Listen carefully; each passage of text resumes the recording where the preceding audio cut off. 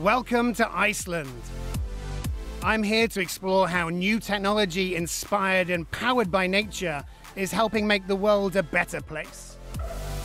Like this radical new technology that can turn carbon dioxide into stone. It's kind of magical in a way. Yeah. It's like alchemy. You can really hold climate change in your hand. I'll see how algae could change how the world eats. Oh my God. It's salt water. I thought it was going to taste like nothing. And I'll discover a new way of looking at farming. It's amazing how perfect it looks. Looks like a piece of art. I'm Tom Goodwin, a writer and speaker about technology and the changing world, and I'm here to meet pioneers challenging conventions and exploring the boundaries at what feels like the edge of the world. Iceland. There's no place on the planet where the natural world feels so dominant. Its unique natural characteristics make it a hotbed of innovation.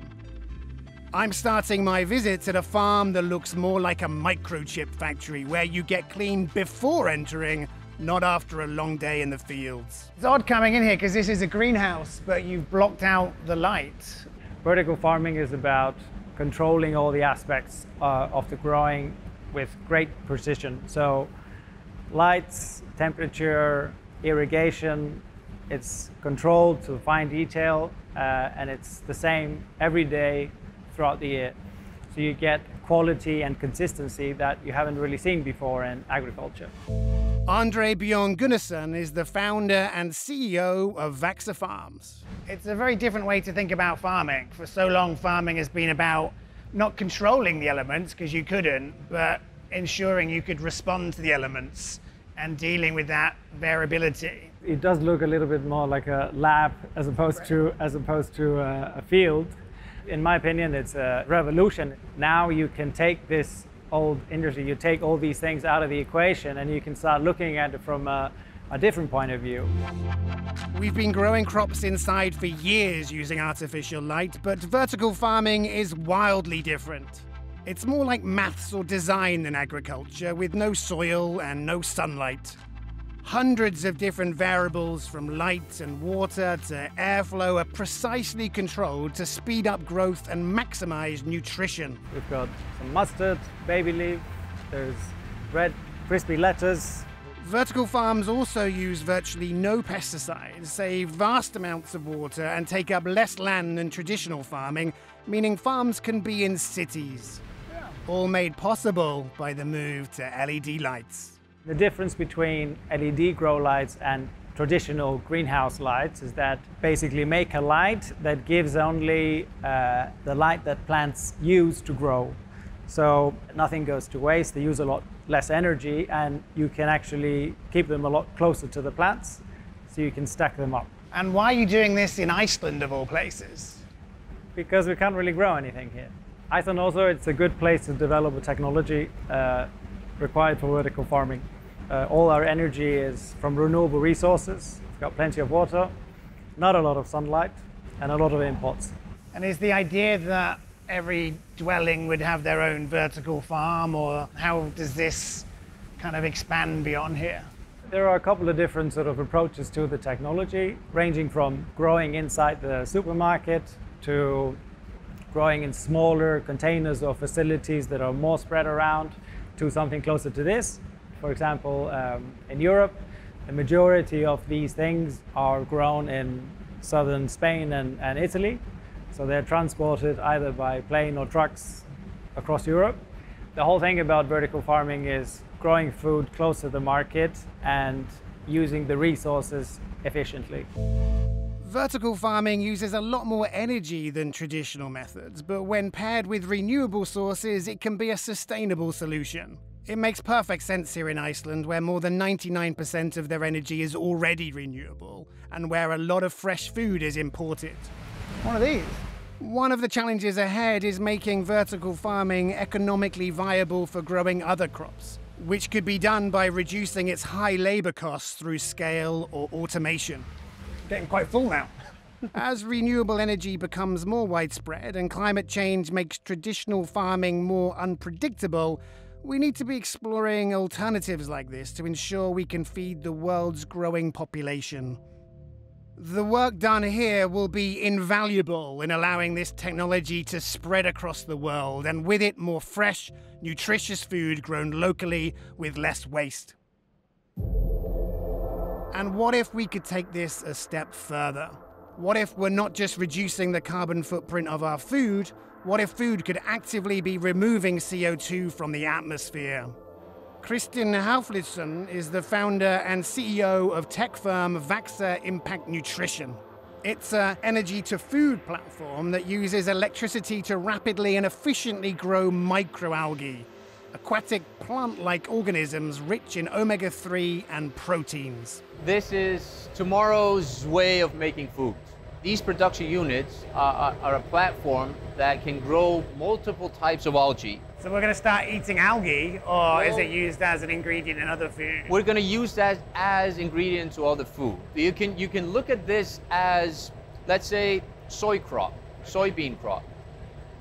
You don't necessarily eat the soybean itself, but you eat soy protein all the time. This is far more like a tech company than a farm. By using machine learning to automate and optimize, Vaxa needs less than 1% of the freshwater and land footprint of traditional algae farming. This efficiency, combined with its nutritional benefits, are getting microalgae global attention for its potential in food and animal feed. So why are the lights red and blue here?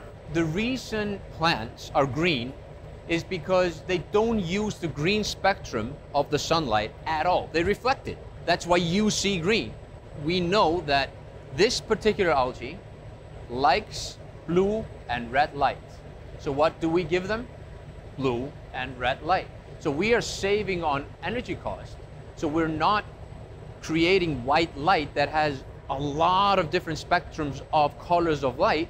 We are only using LEDs that create the exact light or the exact wavelength that this algae needs to be as efficient as possible in binding CO2 and water in biomass using this energy. This process is carbon negative.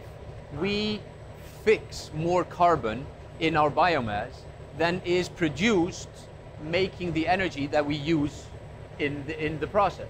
Why is this so helpful for the future? What's the benefit of growing food this way? When we are trying to optimize and make agricultural systems better, we're always talking about 5% increase or 10% increase. But for us to be able to feed the population, we need to totally decouple the way we think about food and put something else in the equation.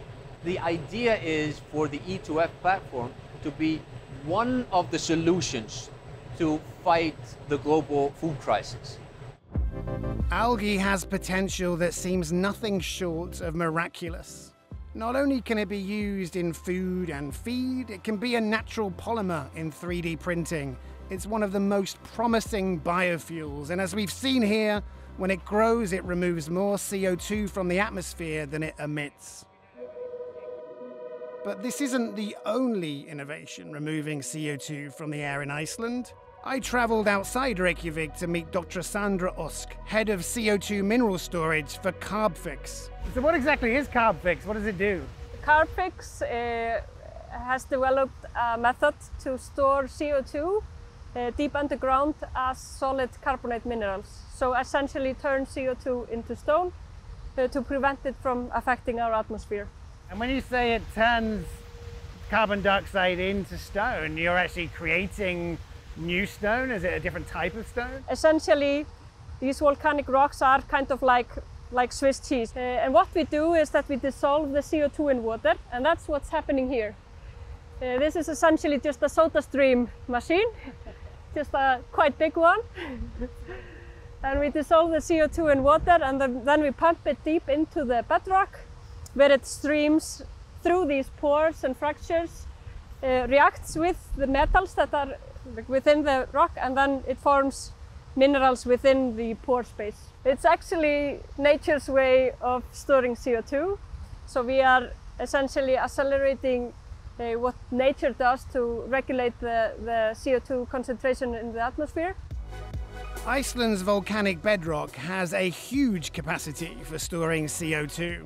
Carbfix says that the global storage potential is enough to capture the emissions from burning all remaining fossil fuels on Earth. Here we are located next to a source of CO2, and that's the most economically feasible way of capturing and storing CO2. If you have suitable rocks next door, other solutions is to transport the CO2, and this is actually something that will be done, on a great scale in the coming years, where CO2 will be captured from locations where you don't have a suitable storage and transported via ships or trains or trucks or pipelines towards a suitable locations where it will be injected. The ideal solution is that Carbfix sets up its technology next to power plants or other high-emission sources. The rock needed to store the CO2, basalt, is one of the most common rocks on Earth. But finding that perfect combination of the right CO2 source on top of the right bedrock makes scaling this up a challenge. So the alternative solution is to compress and then ship CO2 from around the world back to Iceland to be stored, making this Carbfix plant a global hub for carbon storage. So Iceland can contribute worldwide by offering the volcanic rocks that we have in abundance and build up these hubs where we can actually just import CO2. It sounds very sci-fi, but if you think about it in terms of the oil distribution systems that we have built up throughout the years, it's more or less the same. Now we just have to do the other way around and ship the CO2 to a storage location, and Iceland could be one of those. I mean, to what extent is this the solution to climate change? We have to start cutting our emissions, and we have to decarbonize our energy systems. We have to recycle materials in much better way. We have to consume much less, so we really have to change our way of living. But in addition to that, we have to depend on carbon storage solutions, and this will be for CO2 emissions that we cannot avoid. So this solution has to be developed and demonstrated and scaled up in addition to all of the other solutions that we need. Iceland is in a unique position with near endless electricity, heat on tap, and other economic oddities which allow experiments to turn into businesses and possibilities into solutions. But it would be wrong to dismiss the huge leaps in progress here as solely results of the environment or as an outlier. This is actually CO2. Iceland is one of the world's greatest innovation labs, a country battling the elements and the odds, pushing to explore the possibilities at the fringe. It's a country of pioneers perfecting bold, unique solutions they hope to someday spread around the world to change the future for all.